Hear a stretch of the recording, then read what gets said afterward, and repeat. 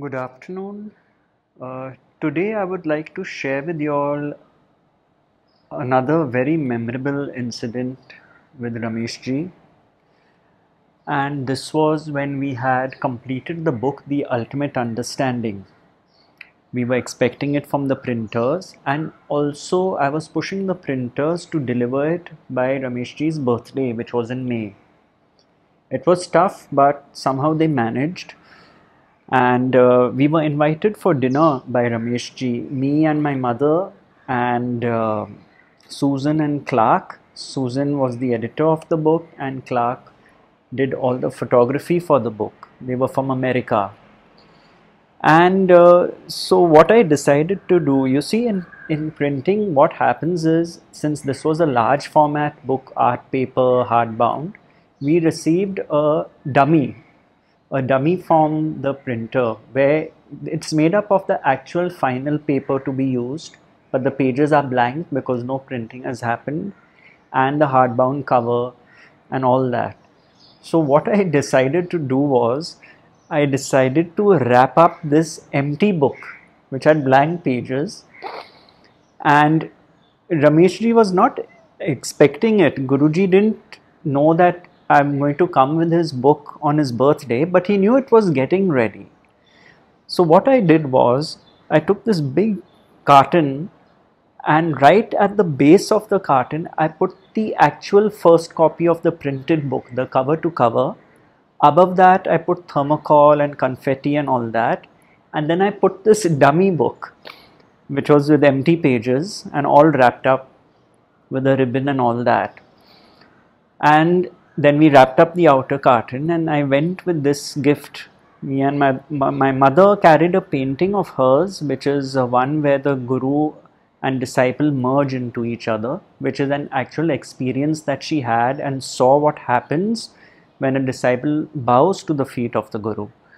So anyway, off we went, and Guruji wondered. He thought, what is this big gift Gautam has got? And Clark and Susan were in on this whole game. They knew very well that I had wrapped up this book with empty pages. And so then intuitively, Rameshji said, oh, the book has come, the book has come. Then he opened the box and he found this dummy book first, and he opened it quickly. He tore the wrapping apart like a child would. It was really beautiful to see that innocence. Tore it apart, opened it, and then his face showed such disappointment because the pages were blank. And I felt so bad at that moment that I had tried to pull a prank on Guruji, and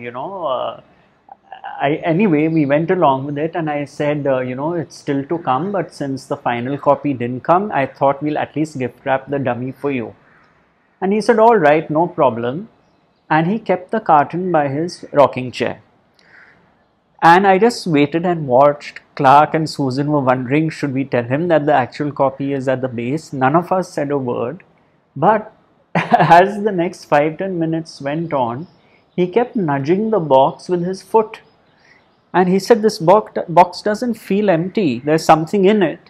And promptly he dived into the box again and found the copy at the base and opened it, and it was there, The Ultimate Understanding, fully printed, fresh from the printer. And it was such a delight for me. It was like watching a child who was 83 years old. And, it is these moments of sheer simplicity, being in the moment, youthfulness, one could say, exuberance. It was so alive, and we had such fun that evening. And he was thrilled because he had always wanted a grand production of one book, and he had told me that this is the book, The Ultimate Understanding, that I want in this format. And I think we printed 1,000 or 2,000 copies, I'm not sure, like a limited edition, which sold out pretty fast. And thereafter we didn't print this big edition, but it was a very moving and enjoyable evening on his birthday.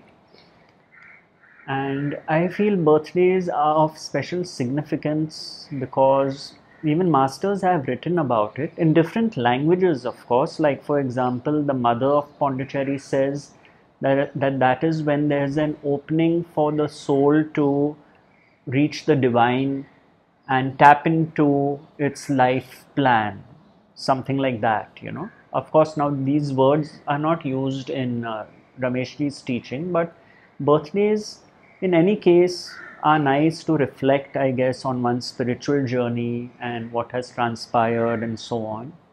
I found that on all my birthdays since I met Guruji, I went and visited him for his blessings on each and every birthday.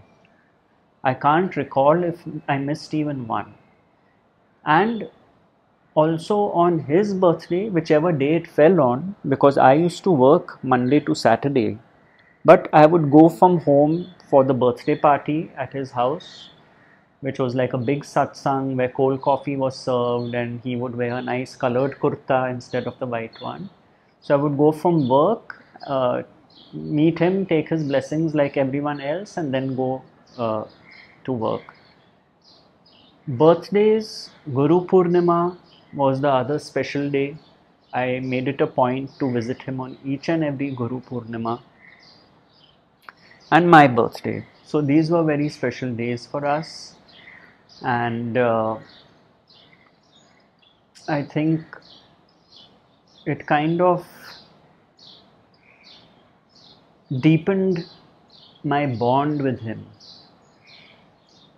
On my birthdays, of course, I didn't go in the morning during the satsang because mornings were busy at work. So I would meet him around tea time in the evening and spend about half an hour with him and then come back home. So friends, I just wanted to share with you this incident, anecdote, because it's very special to me. Never will I forget it. And it really brings back memories of another day. Thank you and God bless.